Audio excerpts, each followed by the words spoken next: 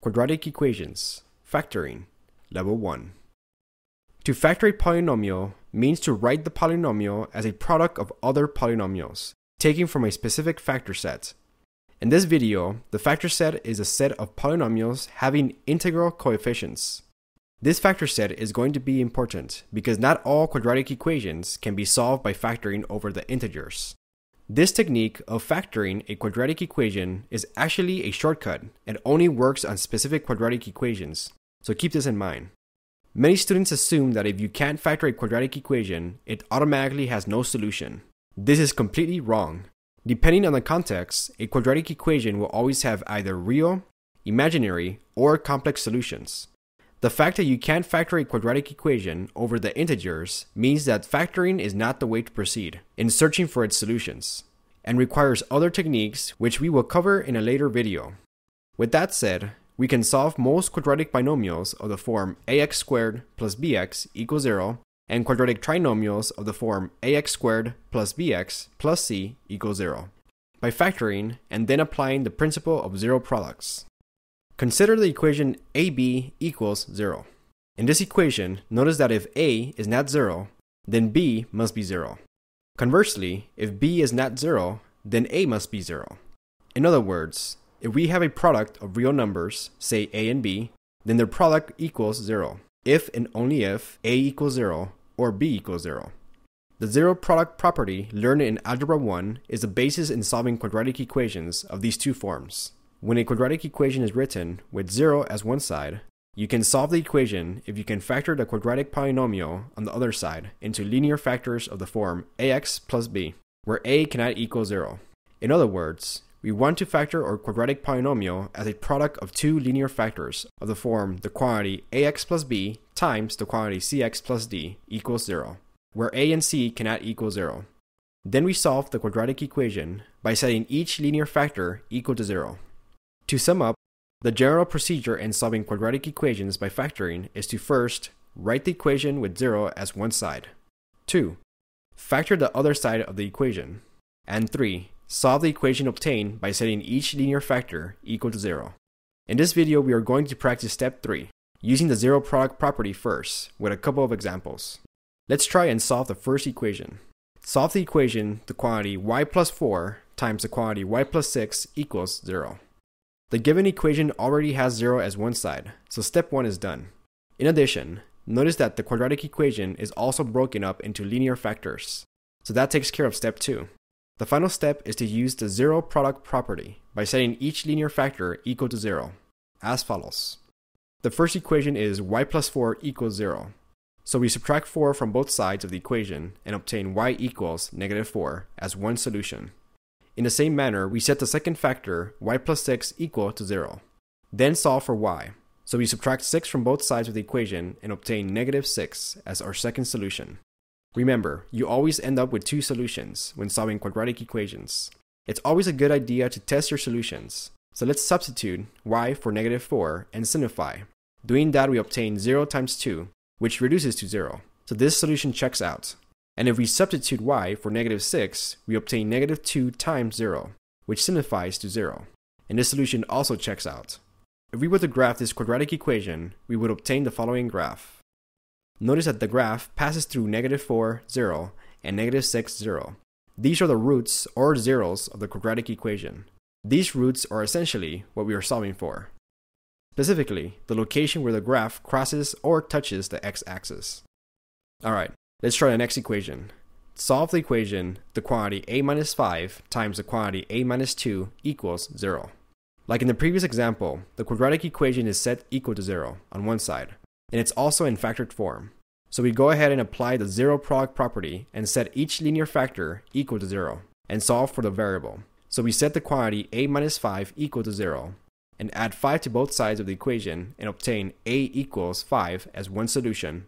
Then we go ahead and set the other factor, the quantity a minus 2 equal to 0, and solve for a. So we add 2 to both sides of the equation and obtain a equals 2 as the second solution to the quadratic equation. Alright, let's try the next example. Solve the equation the quantity x plus 3 times the quantity x plus 3 equals 0. Alright, this equation is once again set equal to 0 on one side, and it's also in factored form. So we go ahead and apply the zero product property and set each factor equal to 0. For the first factor, we start solving for x by subtracting 3 from both sides of the equation, as follows. Doing that yields the solution x equals -3. Setting the second factor equal to 0 and solving in a similar fashion, we also obtain x equals -3 as the second solution. Notice that we ended up with two solutions that are equivalent. This is a telltale sign that we are dealing with a repeated, also known as a double or multiple root of the quadratic equation. Another way of looking at this problem is by rewriting the factors as the quantity x plus 3 squared equals 0. Then we see that this equation is actually an equation that contains a binomial square. And by now, we should be pros in solving these types of quadratic equations. After viewing the first quadratic equation videos in this series, remember, we typically solve these equations by taking the square root of both sides of the equation, then solving for x. Solving it this way yields the same answer, x equals -3. Alright, let's try the next example. Solve the equation x times the quantity x minus 7 equals 0. This quadratic equation is already set equal to 0, so that's been taken care of. Also notice that it's written in factored form. One factor is x, and the other factor is the quantity x minus 7. So we go ahead and apply the zero product property. The first factor is x, so we set that equal to 0, which instantly gives us one solution, specifically x equals 0. Next we set the second factor equal to 0, and solve for x. So we add 7 to both sides of the equation and obtain x equals 7 as a second solution. Notice that in this quadratic equation, we obtain 0 as one of our solutions. Many students forget and completely overlook this solution and move along to the factor that contains the quantity enclosed in the parentheses and end up with only one solution, completely ignoring the first factor x. Make sure you don't do the same. If we were to graph this equation, we would obtain the following graph. This function would cross the x-axis twice, once at 7, 0 and the origin at 0, 0. Alright, let's move along to the next equation. Solve the equation 3z times the quantity 2z plus 5 equals 0. Like in the previous examples, this equation is set equal to 0 and is in factored form. So we go ahead and apply the zero product property to 3z and the quantity 2z plus 5. For the first factor, we go ahead and solve for z by dividing both sides of this equation by 3. Here, 0 divided by 3 signifies to 0. Remember, 0 divided by any number is equal to 0. Many students get this confused and think it's undefined. Remember, a number is undefined when we divide a number by 0, not the other way around. So doing that, we obtain z equals 0 as one solution. Next, we set the second factor, the quantity 2z plus 5, equal to 0. So we solve this equation by first subtracting 5 from both sides of the equation. Doing that, we obtain the following. Next step is to divide 2 from both sides of the equation as follows. Doing that, we obtain the second solution, which is equal to -5/2, or -5 halves.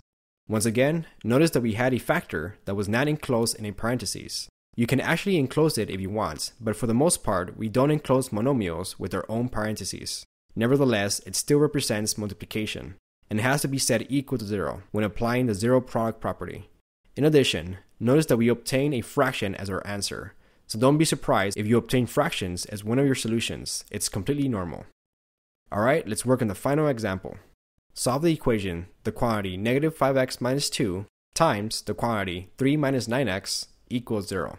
Alright, this equation is set equal to 0 on one side and it's also in factored form. So we apply the zero product property to each factor and solve for the variable. For the first factor, we start by adding 2 to both sides of the equation, as follows, and obtain the following. Then we divide both sides of the equation by -5, as follows. Then we simplify the expression and obtain -2/5 as one solution. We do the same for the second factor and start solving for the variable by subtracting 3 from both sides of the equation, as follows. Then we divide both sides by -9. Then it's just a matter of simplifying the fraction and obtain the second solution, which is equal to 1/3. Alright, and there you have it. This is the way you solve quadratic equations by factoring. Once you have your equation in factored form, it's just a matter of applying the zero product property to each factor and solve for the variable. In our next video, we will learn various techniques that will help us rewrite quadratic equations into its factored form.